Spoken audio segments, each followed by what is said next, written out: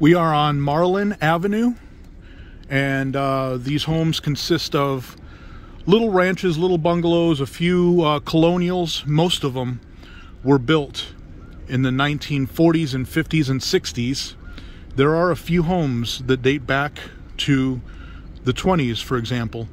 Most of the properties in this neighborhood are anywhere between approximately 800 square feet to about 1,100 square feet for the ranches and bungalows. And then you have some colonials that are slightly larger than that, 1,400, 1,500, 1,600 square feet. Here's one here that was built in the 1920s, and this one was built right around 2000, 2005, I believe. But you have some others that were built newer as well, like these two colonials here. And those are all 16, 17, 1,800 square feet. And then you've got your, you've got a bi-level, a couple bi-levels here. And you've got a couple bungalows here as well. These are all about 1,000 square foot, 1950 built, that era bungalows. So we'll head over to the next block next. We're now on the second block of Marlin Avenue. Again, you've got a ranch, you've got a bungalow, you've got a newer colonial. That colonial is probably 16, 17, 1,800 square feet. And then this home here was built in the 1920s, 1930s. A newer colonial, and then a smaller ranch that was built 1950s, plus or minus 10 years. More ranches, more bungalows, and then here's a tri-level here. But this is what this neighborhood consists of. And a lot of the homes have been updated over the last 10 years. New siding, new windows, things like that. New roof, fresh paint. It's a well-kept neighborhood, just 1 mile north of downtown Royal Oak. And that was one of the main attractions for me, was the proximity to downtown. And then Cody Park at the end of the street. I've sold quite a few of these houses. In fact, just on this block, I've probably sold over 12 houses on this block. That was a newer one that was, I sold that one. That's a 1920s built home, and then they built on that because it had an attached lot. So I represented the builder in that transaction. And I think this one was built in about the 1930s, 1929, 1930. So that's the end of the second block. We are now on Dewey Street, and here's a newer built home that was built, I think, right around 2000. Nice brick home. But some of these other ones, like that one there, was built around 1930, and then you've got this gorgeous colonial here that's a 1920s colonial. So we're on Dewey Street, just 1 mile north of downtown Royal Oak. Here's a ranch. I'm thinking that was built in the 40s or 50s.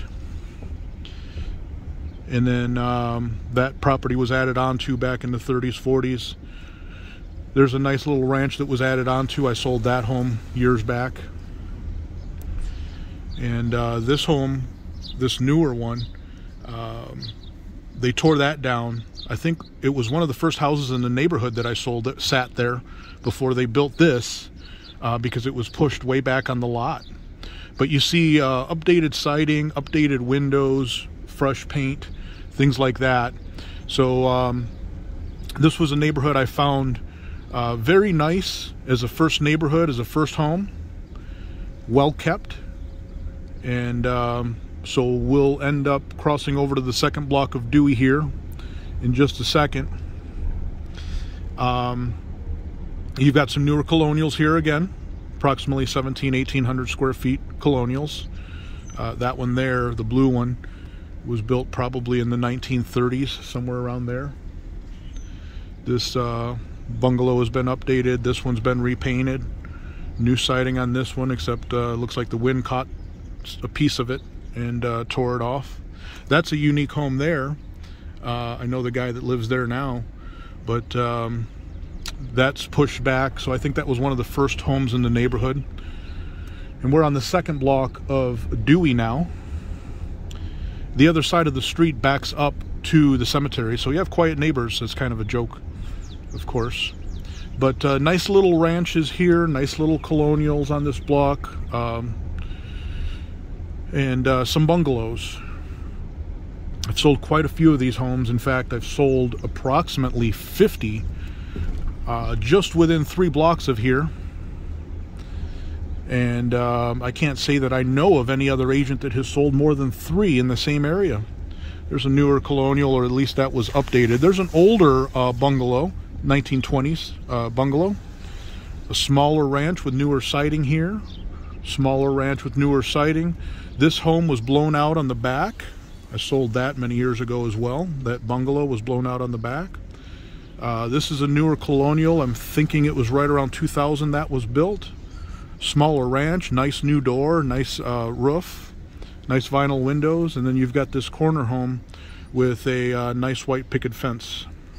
And now we're on East 12 Mile. This is the 2-block stretch just east of Rochester Road. I've sold a lot of these homes on East 12 Mile as well.